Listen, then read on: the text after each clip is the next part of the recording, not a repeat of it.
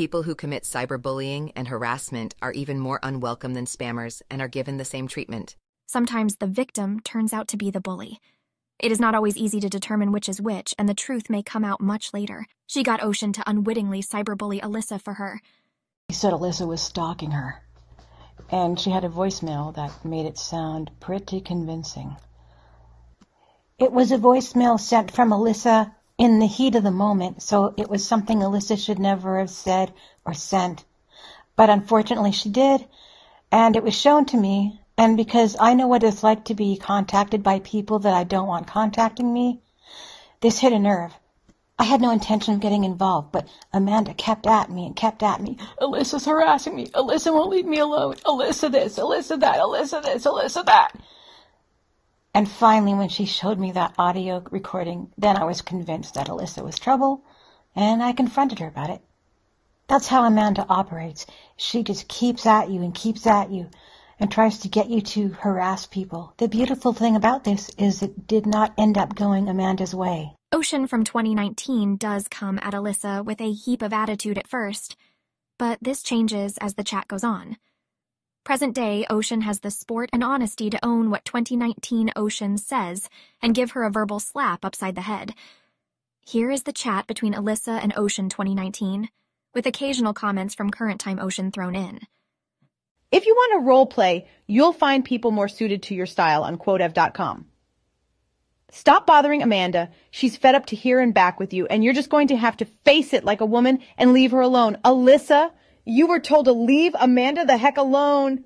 Take a freaking hint. She needs to quit slandering my name when she deletes my name off her voicemail.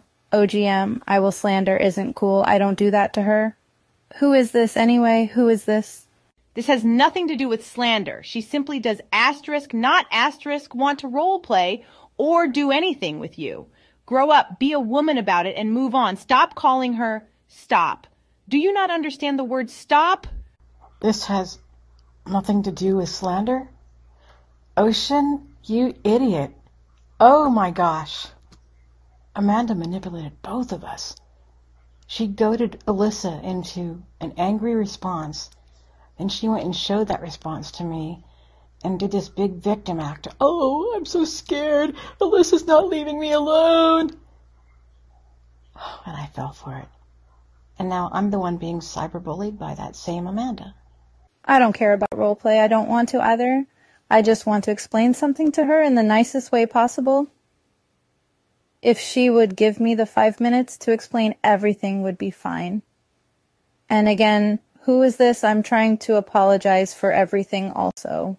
No, you don't need to explain anything. She doesn't want to hear from you ever again. Accept that and move on. And you may call me Ocean. I take that back, 2019 Ocean. You're not an idiot. You're a wench. I just want her to hear me out, and if she still doesn't want to talk, fine. I'm just trying to clear the air. Life is too short to be holding grudges. That's all, no harm in that. Don't give me some crap about holding grudges. Face facts. She's heard all she ever wants to hear from you. She's heard you out and heard more than enough.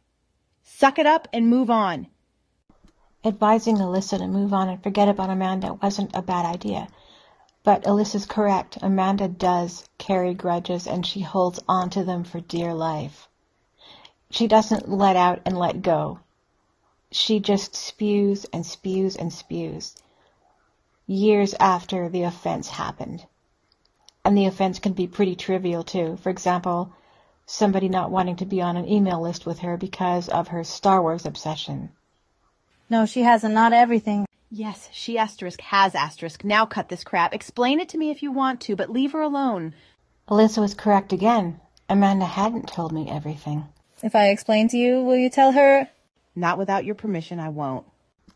I might have been wary of Alyssa at that time, but I had no intention of causing any trouble for her, and that shows in that last statement. So 2020 Ocean actually did something right there. Okay, you can tell her. A while back, she recommended I be put on medication. Oh, that's Amanda for you. Always obsessing on Star Wars and meds. Pretty much anyone that she ever talked to that got acquainted with her would realize one of the first things about her is she takes meds. And she doesn't want to have to take her ADD meds because they dry out her throat and I forget what the other side effects are. She loved informing people about her various disabilities, her blindness, her CP, her osteopenia, her epilepsy, her attention deficit disorder, her obsessive compulsive disorder. I think I covered all of them, except for covert narcissism, which is something I'm pretty sure that she has. Although she hasn't been clinically diagnosed with that, she certainly has a lot of those traits. And I found out the hard way over 4 years of association with her. But this meds thing is probably a narcissist thing too. A lot of people in that toxic community that she came from and went back to seem to have narcissistic traits, including Maheen. She told Maheen that she took meds, and he nagged at her all the time that she should take her meds. Then she would complain to me about how Maheen would nag at her to take her meds. Well, then you shouldn't have told him in the first place. And for her to tell someone else to go on meds when she so proudly says how she doesn't need her ADD meds. Oh, bull. She used to put the meds thing into her stupid role plays, too. Every time she brought home a new toy character, she would do this role play on the phone with me, and oh, I was sick of it. She'd bring this new character, and she'd go, whoever it is would like to know about my meds and all that kind of stuff. And so then she'd go into this big thing about, and she'd expect me to help her explain that. And finally I was like, look, okay, I'm sick of this. So I did a little role play thing myself, and I said, hey, characters, listen up. You guys can talk about Amanda's meds among yourselves. I don't want any part of it anymore. I'm sick of it. And she got new toys often. She would argue with her mom, who would fight and grumble, and eventually her mom would give in and help her to get a new toy. She'd bring the new toy home. She'd be all happy. But then her new toy would want to know, why does she take all these meds? So then, and it would be the same blasted, stupid conversation every time she got a new toy. Every new toy wanted to know the same thing. What are all these meds for? Why does she take all these meds? Oh. So you can see why I got sick of it. Who is she when she acts so crazy to tell someone else to go on meds? And I'm not just tossing the word crazy around. I mean, she did act crazy. Wow. Oh, wow.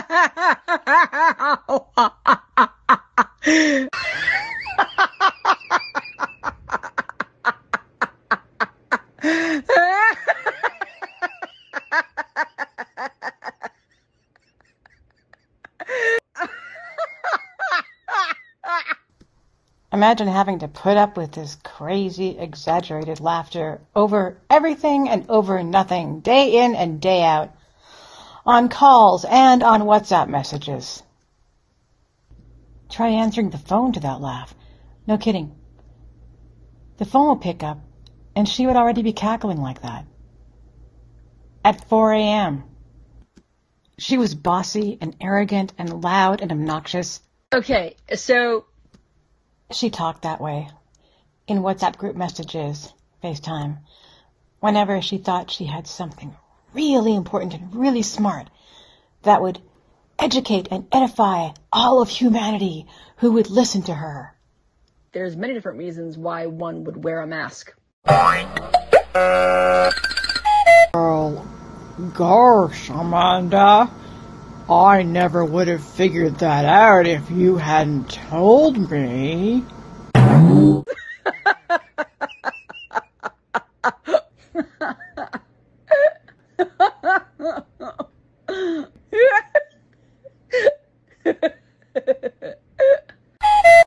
She was out of control. Once she got onto something, oh, that would be it. She wanted to Dropbox, she'd be wanting to do Dropbox. And of course, Star Wars.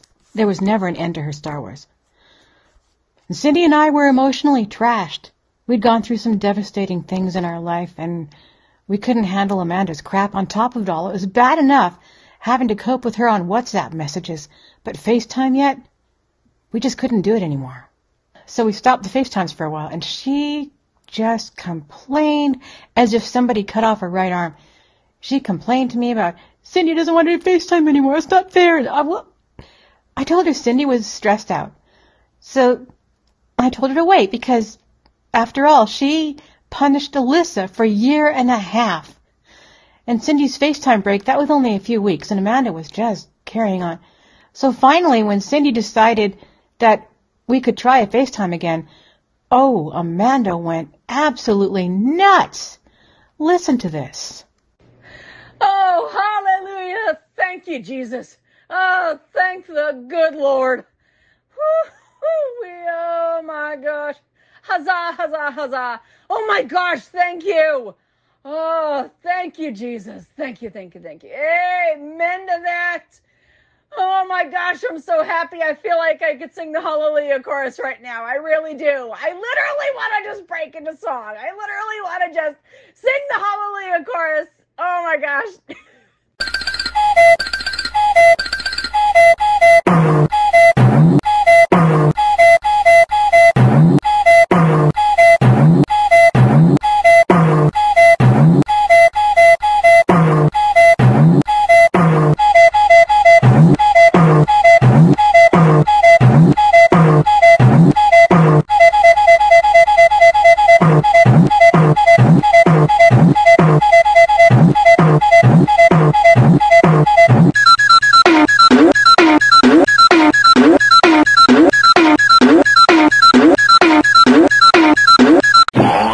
Okay, calm down. And as for Alyssa's situation, whether she went on meds or not is really nobody's business. So I'm not going to reveal that part of the conversation. Myself also about everything.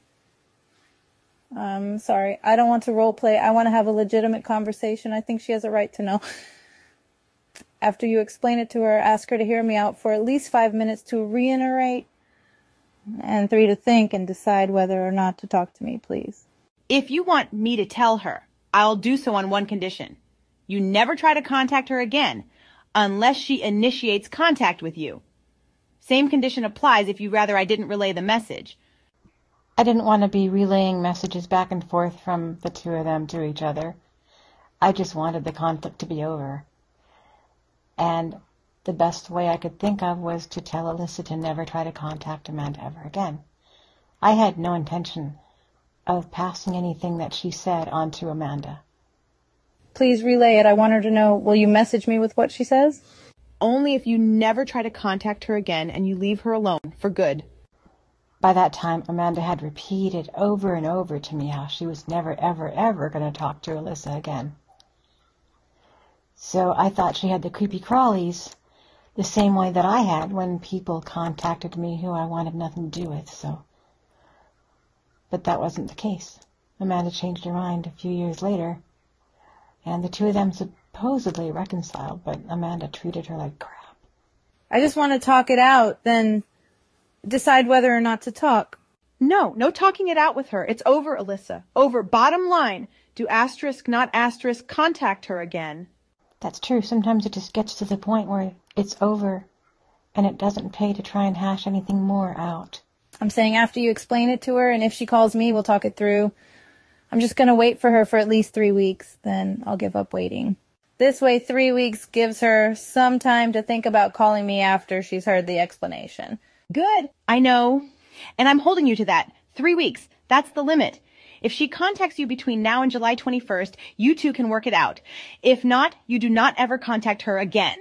Tell her I'm being sincere. Yes, on the condition that you do not try to contact her. I won't. Off topic and with a side of sarcasm, LOL. Which ocean are you, Atlantic or Pacific, LOL? Good. I'm the Urmila Ocean, fictional ocean that annihilated Slender Man in a story I wrote. How do you know Amanda? We met on an email list. Cool. Yes. I met a bunch of other people around the same time because of my old friend Simon, who asked me to his list. She wasn't on that one, but you know how surfing the net goes. Can you tell me about yourself, where you're from, age, etc.?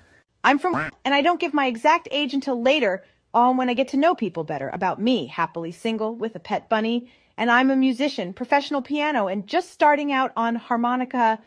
Interesting. I've always loved piano. It is a ton of fun to learn. Challenging, but worth it. I was never classically trained, but thanks to Amanda, she taught me a little bit of the right hand. You mentioned Amanda again in your last message about piano. It is now a day shy of 3 weeks until I tell you what she says. 3 weeks less a day. If she has not contacted you during this time, you will never bother her again. It does not matter what, if any, information I have for you by the end is that period. The time is up, not next Monday, but the following Monday. No ifs, ands, buts, no exceptions. I was saying I learned a little bit of piano from her is all. If I can manage, I'll try to put a little sample of my playing in a voice music message. It won't be the whole piece, which is 2-3 minutes long. Okay, do that when you can. Sounds like it'll be cool.